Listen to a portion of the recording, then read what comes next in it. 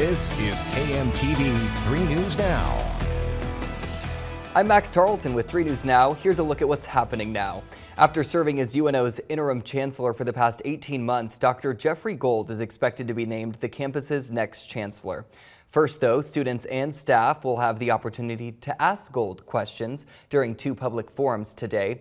Gold was named interim chancellor in April of 2017, and now University President Hank Bounds wants Gold to take the position, which would run through June of 2022.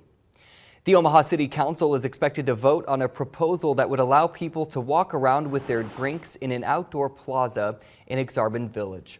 Noddle companies are asking the city to designate the base of the new HDR headquarters at 67th and Francis Streets as an entertainment district. This would be Omaha's second one. The Capital District downtown is already up and running. All right, Max, and we'll see a lot of cloud cover today with time to time sunshine. I think we'll call it partly sunny overall. Temperatures only get back to 37. So though we're improving from the weekend, we're still about 10 degrees below normal this afternoon, and it's going to feel even colder than that with north to northwest winds gusting over 20. Tonight, winds relax. Temperatures will come down to about 20 under mostly clear skies.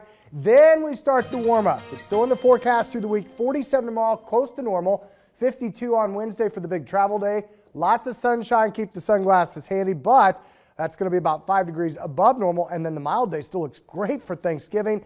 Mostly sunny, 55. Clouds increase, maybe a sprinkle or a few showers on Black Friday, still in the low to mid 50s, and even Saturday right now looks to mainly be dry at 50 degrees. Another cold front moves in Sunday. That could bring some rain and snow showers, something we'll have to watch as you head home from your destinations.